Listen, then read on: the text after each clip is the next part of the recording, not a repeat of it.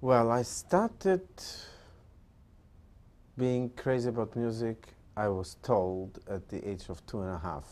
So now, 35 years later, of course I don't really remember that, but no, I do remember never asking myself the question, anything else, despite maybe becoming a football player. So at a certain age, I think when I was 9, I wanted to be a soccer player. So. But other than that, no, it was always clear. Music was my thing, classical music to be specific. And but actually, seriously, I started playing violin. I mean, I got my first teacher rather late, when I was 6 years old, 6 and 9 months, so nearly 7 years old.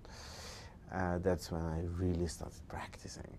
But before that, since age 2 until age 6, it was my toy. First of all, yes, my parents are musical.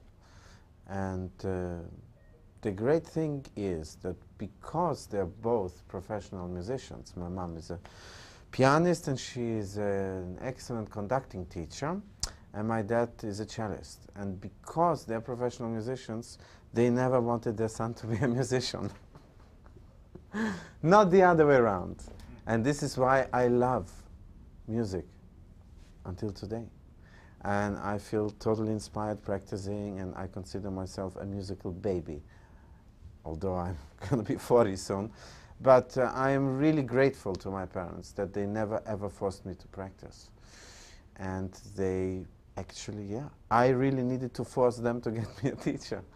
But of course, the moment they saw that I'm serious and they saw that I'm really determined to do it seriously, they supported me 1,000%. And on the other hand, I was always asking those questions. Can I be as good as her or as him? And they said, not the way you practice. But they never forced me to practice. So this is sort of a fine line.